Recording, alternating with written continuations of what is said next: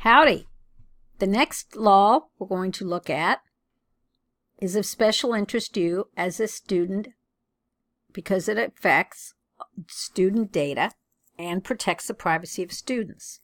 And I should say that in each of these videos, I want to remind you that I'm getting this information from a great analysis done by this law firm, Greenberg Traurig, and proper attribution, this is their work.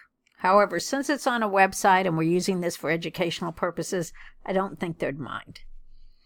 So the Student Data Privacy Act was recently passed based on a model law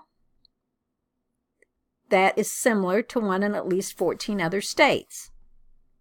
So do you remember our map that I showed you of the states and how states can be so inconsistent?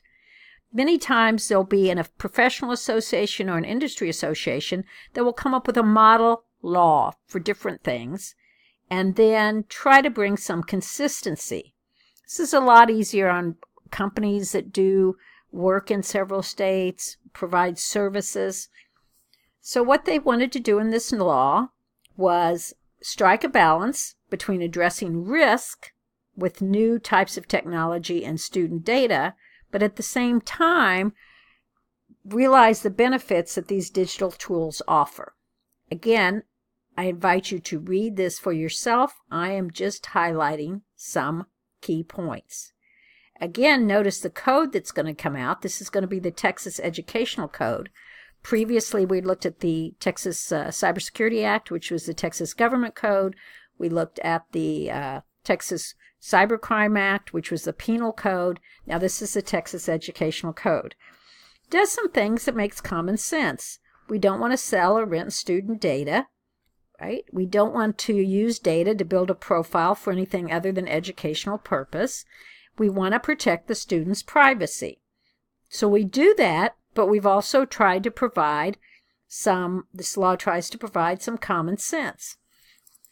You'll also notice that there are certain times that disclosure is authorized by this law, and these are typical standards.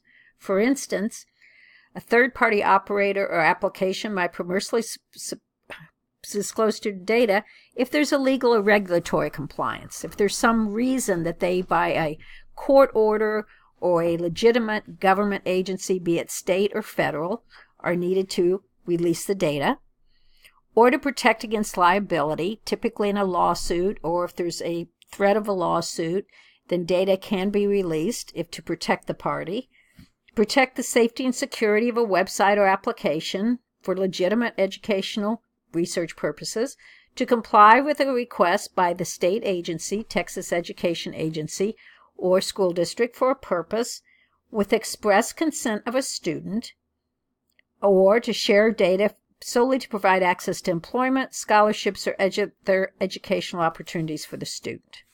This all makes good sense.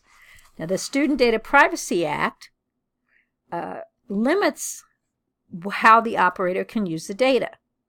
And they are required to implement and maintain, and there's our favorite cyber word, again, reasonable security procedures and practices to protect the student data from unauthorized access, deletion, use, modification, or disclosure, the womb to tomb. And they must delete the data when the school or school district requests that be deleted, again, a good exception, unless the student or student's parent consents to the operator's continued maintenance of the student data for whatever reasons. This is a great law, a privacy law. What I like about this law is that it's based on a model law.